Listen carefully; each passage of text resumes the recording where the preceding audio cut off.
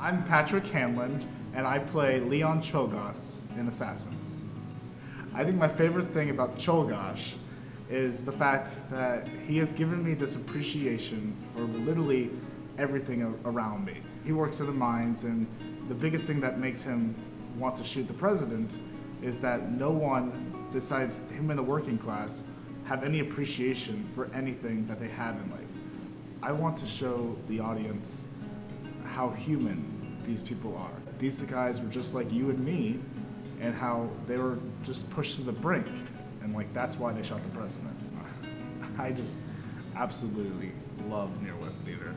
I moved here from Pittsburgh, and I was on the search for a community theater that felt like was like right up my alley. When I went on Near West's website page, I was like, this is the place I got to audition. This is the place I got to be part of, because their whole mission statement was everything I believe in. You know, it's more than just creating theater. It's about creating love and like building that trust and relationships, because I'm a firm believer that if you don't have those trusts in those relationships, then you can't produce a great product.